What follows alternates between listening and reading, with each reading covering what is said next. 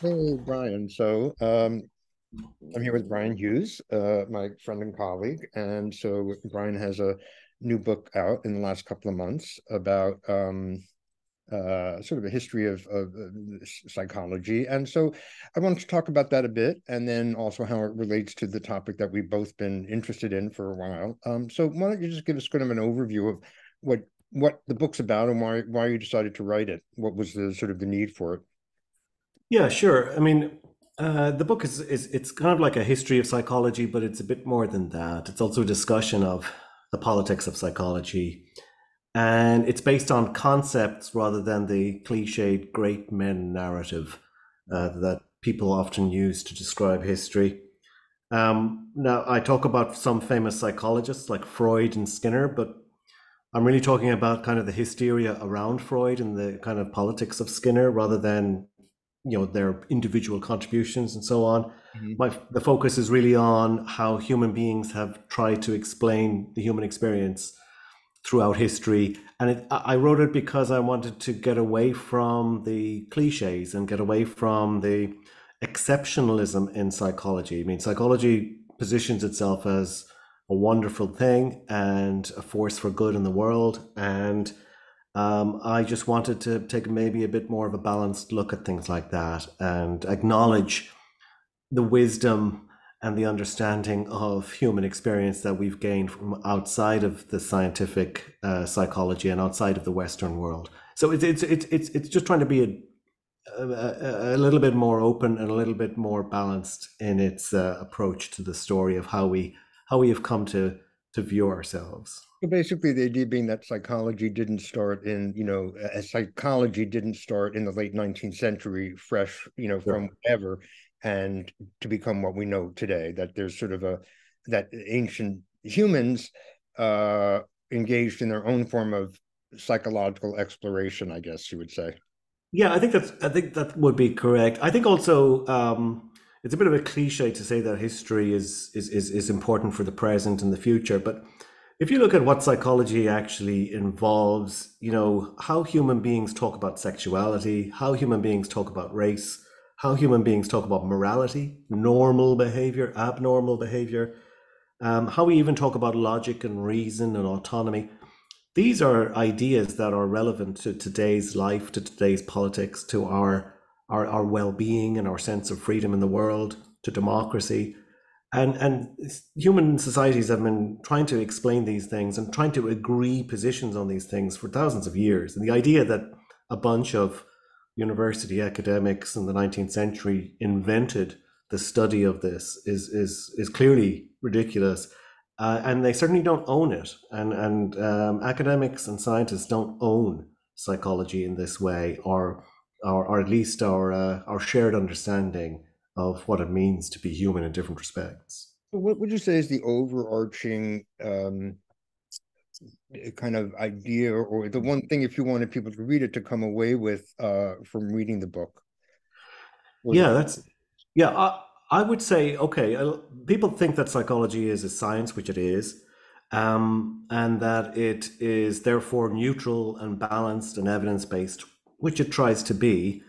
But I would argue and the book tries to capture this in lots of different ways, is that what we claim to be our understanding of human experience and human welfare is often skewed by vested interests and by power and privilege in society.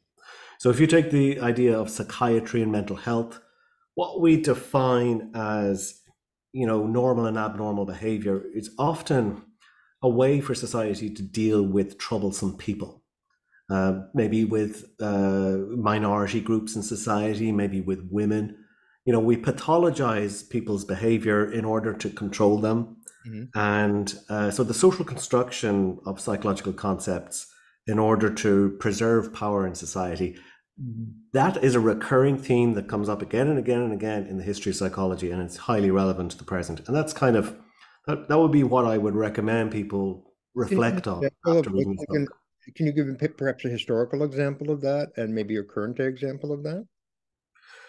Well, I think historically, say race science, the idea that we can scientifically, study different races and draw conclusions about how different races of people differ from each other.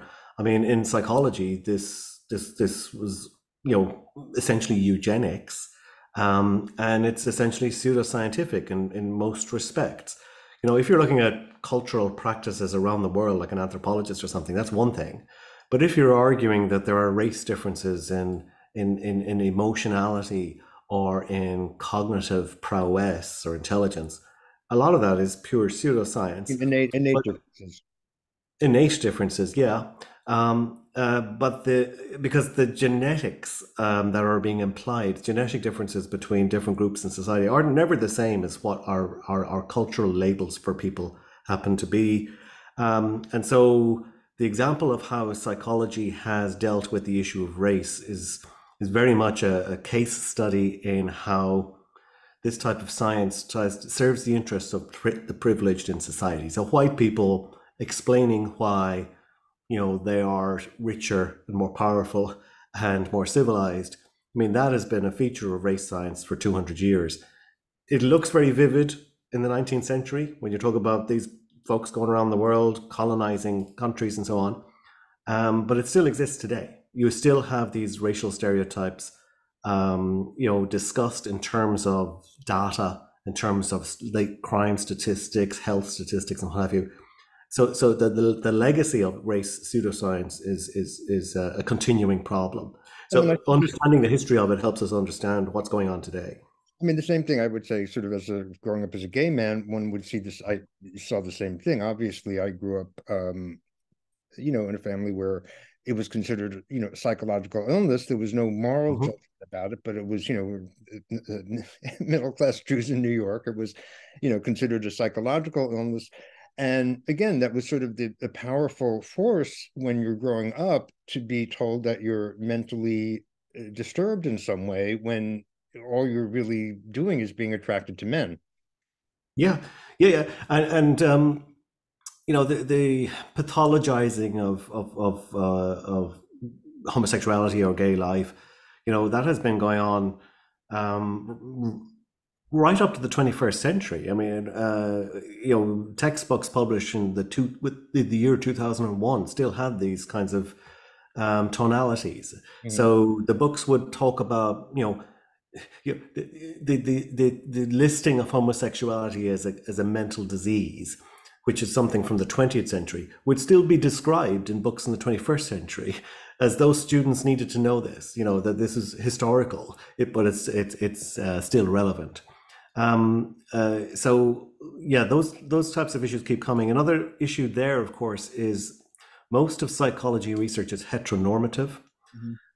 So most of our understanding of human intimacy is based on an assumption that heterosexuality is the norm, and homosexuality or sexual diversity is something other than the norm, and it impedes the way in which we scientifically look at people's lives, because we assume, the types of sex lives that straight people have are the standard by which everything else has to be compared. And that limits our understanding of everything else then. And how does these general themes, would you say, relate to the topic that we've been connected by, MECFS or ME, long COVID, sort of the assumption that these are uh, psychologically generated or psychogenic in some way or psychosomatic. How does this sort of tie into the themes of your book? Yeah, I mean, there's a lot there, and I do talk about Amy in the book, in a couple of places really, and I talk about COVID as well. Um, one theme relates to how people understand the difference between evidence-based claims and our authority-based claims. So when I talk about COVID in the book, I talk about how argument from authority can still be persuasive. Mhm. People will vote and support anti-mask and anti-vaccine politicians, even though they are being endangered by those policies. Mhm. So the idea that we live in a modern age, a scientific age, can be an illusion. And you know, a lot of the controversies you and I have written about or talked about in the past relate to people who just are kind of, you know, making claims that can't be substantiated, but Hmm. they're still believed because they have positions of authority. Well, I mean, Uh, that sort of relates to what you talked about, eminence-based medicine instead of evidence-based medicine.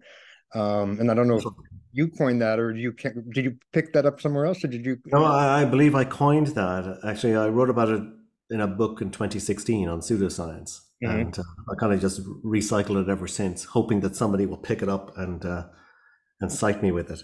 Well, I But picked it up, so I'm citing you with it now. great.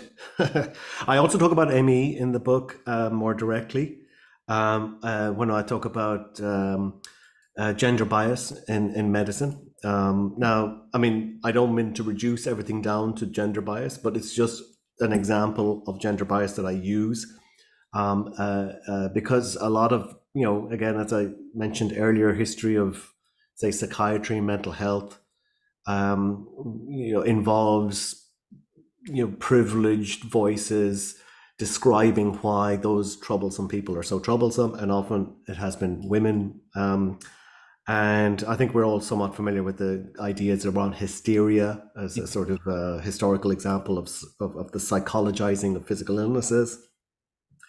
But I also then talk about it, ME, as an example of this problem of psychologizing more generally, psychology trying to take over, Mhm. psychological exceptionalism, because it's a logical fallacy that if we cannot explain a physical illness, it must be psychological. Well, that And certainly seems to be a knee-jerk, uh, yeah, reaction, and also the issue of that you're promoting a duality, or you're promoting a Cartesian dualism. If you sort that's of right. suggest that these things might have a pathophysiological basis, you get accused of, not understanding that mind and body are the same or whatever. So what's up with that? Yeah, I mean, dualism is a kind of a recurring theme in the history of psychology, and I do bring it in as well in this case. Um, I mean, if the question was why are people accused of being dualist? I mean, we certainly have that with the ME guidelines and the ME practices. People who criticize cognitive therapy for ME or criticize exercise therapy even are accused of being dualistic, or you know, and it's an easy criticism because it sounds like it means something. But it's usually very unsophisticated, philosophically speaking. It's a philosophical term. So one of the problems with the criticisms is that, you know, it's not really what dualism is. The implication is that the patients and the activists are criticizing the therapists because they're dualistic. They're engaging in some kind of magical thinking, you know, and that isn't really what dualism involves. And without getting too technical, modern philosophers would be quite happy with the idea that dualism is a reasonable proposition. I mean, there has traditionally been two different types of dualism: property dualism and substance dualism. Mhm. Substance dualism is the kind of the wrong one, you might say. It's the idea that there exists a mind or a consciousness that is not of this universe, but it's magical and it exists, and you can't touch it or feel it or prove it. And that's kind of the intuitive dualism that people have about their souls and spirits and living in afterlives and things like this. But the other type of dualism that people scientifically look at is commonly referred to as property dualism. So it's the idea that you have one substance but two properties, and that's the real philosophical debate in the modern world. So um, we might say something like, we might debate whether a neuron firing in the brain is the same as a human emotion. We might say that the neuron firing in the brain correlates with the emotion or causes the emotion, but happiness is happiness. Joy is not serotonin, and it's not a neuron firing in the brain. It is possible to think of things in two different ways. See, That's okay. not dualism. So it You can know, be there's a biological substrate, obviously, to all these things that's happening yeah, at the same time as you're experiencing something that's kind of not you're not just I'm not just experiencing firing, I'm experiencing something that comes Yeah. out of that, presumably an emotion or something. Yeah. I mean, and a lot of the, this isn't just like praise psychology research. I mean, quite the contrary in some respects. A lot of brain imaging research is based on a kind of an assumption that the blobs that light up in your brain, correspond to human experiences and therefore constitute human experiences. But an example I give is that, if you're embarrassed and you blush and your face goes red, if you have a light skin tone to begin with, um, the bursting capillaries in your cheek correlate with your embarrassment, but they don't constitute embarrassment. We Right. don't say that our cheeks are the center of our embarrassment. It's just a physical thing that happens that correlates with embarrassment. Um, we can embarrassment is a feeling, and it's separate to the physical thing that's happening in our body at that time. That's just looking at things in two different angles, two different perspectives. The one property with two different, sorry, the one substance with two different properties. That's what dualism involves.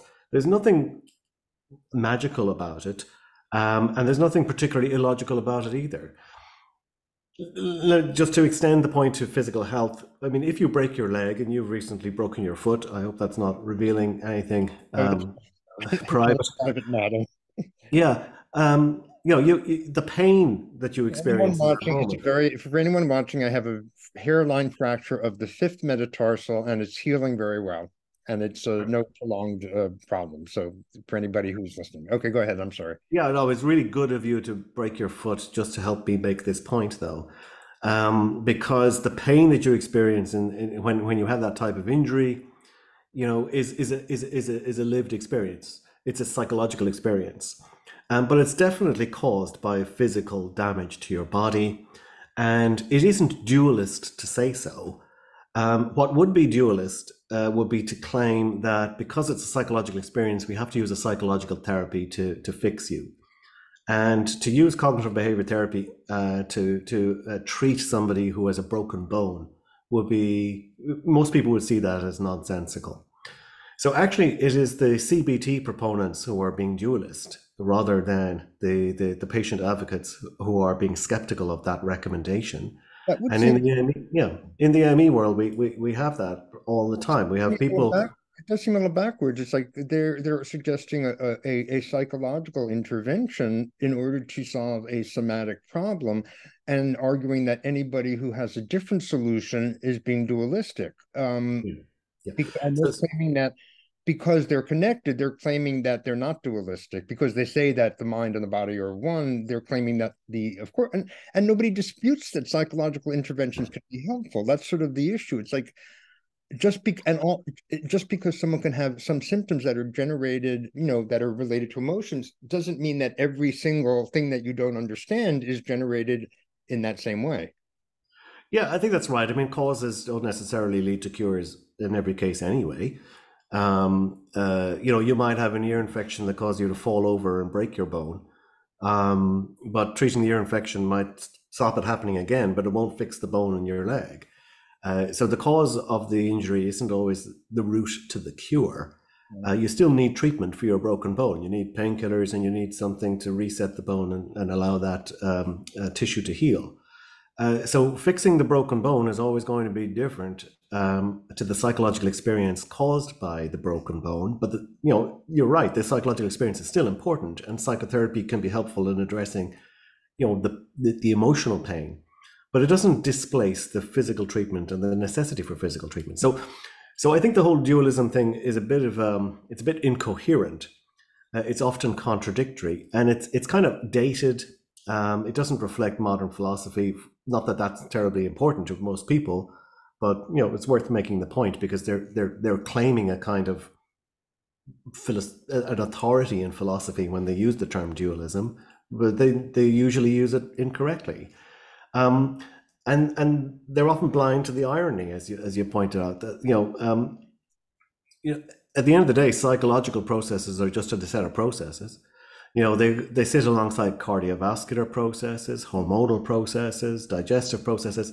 you've got a whole bunch of processes there, and the idea that there's psychological on one side and all the physical ones belong together. That's a dichotomy. That's dualism. That's their position, not ours. We are coming to the end of our 40-minute Zoom session, so I'm going to end the recording here. And thank you. Hold on. Let me find this. I always have to find where the recording end.